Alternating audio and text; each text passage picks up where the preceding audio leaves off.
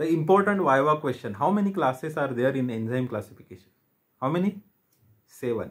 How many classes are there? Total 7 classes. OTHLIL and recently added translocase. So OTHLILT. Okay. Oxidoreductase, transferase, hydrolases, lyases, isomerase, ligase, and recently added translocase. So sequence, we should maintain the sequence because it indicates the class of enzyme. It is according to enzyme commission number. Now examples. Dehydrogenase belong to oxidoreductase. SGOT, SGPT belongs to transferase. Digestive enzymes belongs to hydrolases. Arginosuccinate lyase, ATP citrate lyase or aldolase belongs to lyases.